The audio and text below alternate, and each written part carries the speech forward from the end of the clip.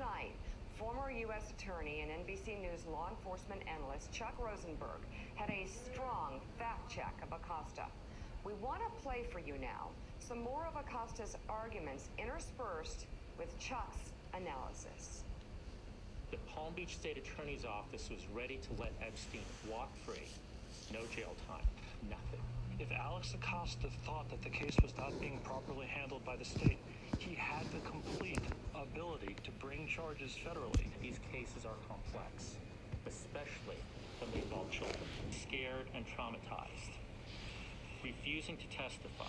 He had more than 30 minor child victims in this case. Even if a bunch of them didn't want to testify, and I completely understand that, some number would. Many today question the terms of that ultimatum, what's called the non-prosecution agreement. If they didn't feel they had the quantum of proof they needed, they simply could have continued the investigation until they did.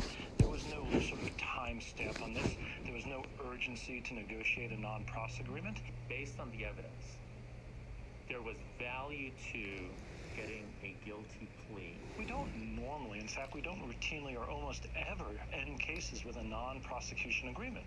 If we don't have a case, we simply don't bring it.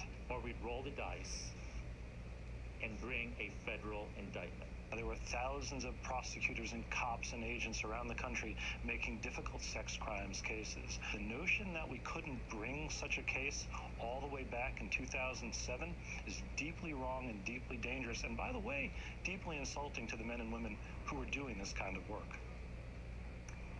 Let's bring in former federal prosecutor Elliot Williams.